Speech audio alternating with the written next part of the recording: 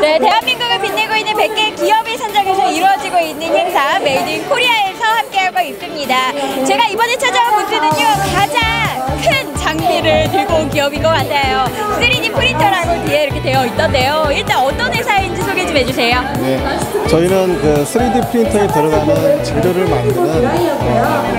만드는 장비를 제조하는 포던테크라는 회사입니다. 그래서 3D 프린터에는 반드시 이런 재료가 들어가야 되는데요. 이 재료가 지금 이런 재료입니다. 네. 이런 재료가 저희 장비를 통해서, 저희가 만든 장비를 통해서 이렇게 만들어지는 겁니다. 그래서 이걸 만드는 회사입니다. 네, 이런 장비를 통해서 이 3D 프린터가 이루어진다고 말씀을 해주셨는데 어떤 장점들을 좀 볼 수가 있을까요? 1차적으로는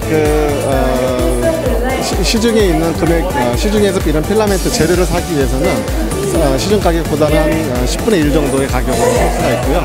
그 다음에 자기만의 어떤 컬러를 구현해서 색상을 자유자재로 구현하실 수가 있습니다. 그래서 지금 이렇게 보시면 네. 이렇게 노란색으로 어떤 컬러를 지금 구현하고 있는 상태입니다. 지금 이렇게 그래서 빨간색, 노란색 자연적인 색깔들을 저희가 이렇게 만들어서 이렇게 하실 수 있는 그런 제품입니다. 네, 말씀을 쭉 들어보니까 일단 가격이 저렴하다, 두 번째 여러 가지 색깔을 구현해낼 수 있다라는 장점이 있는 것 같은데요.